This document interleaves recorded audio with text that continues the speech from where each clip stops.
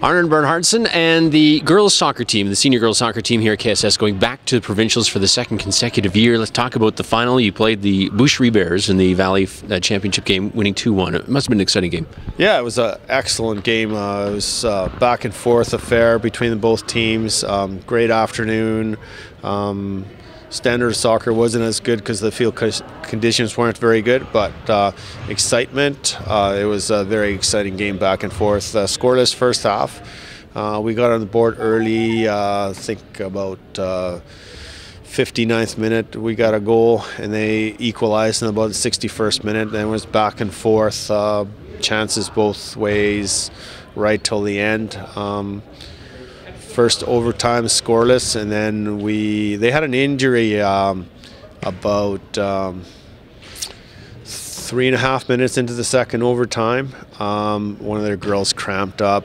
There was a little lull while they took her off the field, so I was able to get my team together. We talked a little strategy, and it paid off.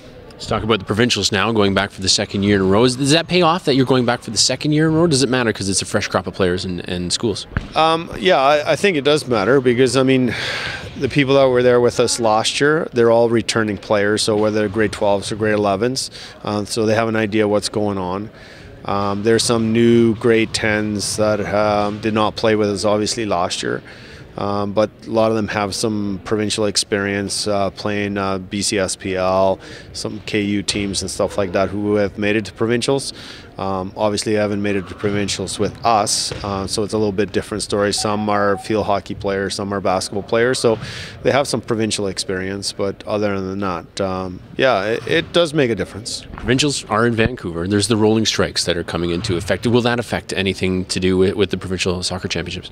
I don't think so, because Vancouver's out on Monday, and we play Thursday, Friday, Saturday, and there's no news that we have that they're going to escalate the rotating strikes, other than they're going to do rotating strikes next week. Should not affect us. Okanagan's out on Tuesday, which doesn't affect our travel day, which will be Wednesday. I mean, you're going in somewhat blind. You don't know who's going to be at this championship. Yeah, I have some idea. Like, I know which 6 teams are coming out of Fraser Valley. I know Argyle's there, defending champion. They won the North Shore.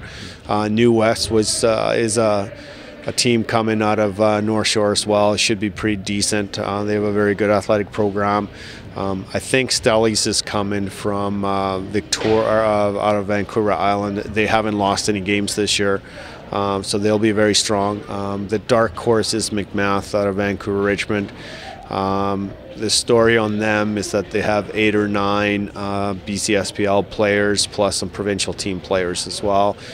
They've won the Vancouver Richmond zone, and they came second in Victoria. So you know, they should be a very good squad. Now, where's KSS ranked? There's really no ranking. I think that right now we'd probably be ranked somewhere, I would say top 6.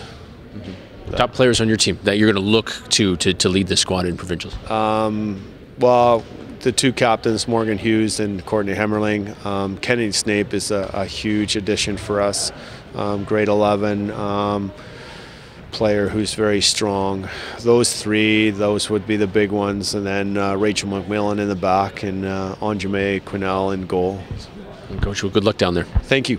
Arnar Bernhardsson, he's the senior girls soccer coach at KSS, and they're going back to the provincials for the second straight year.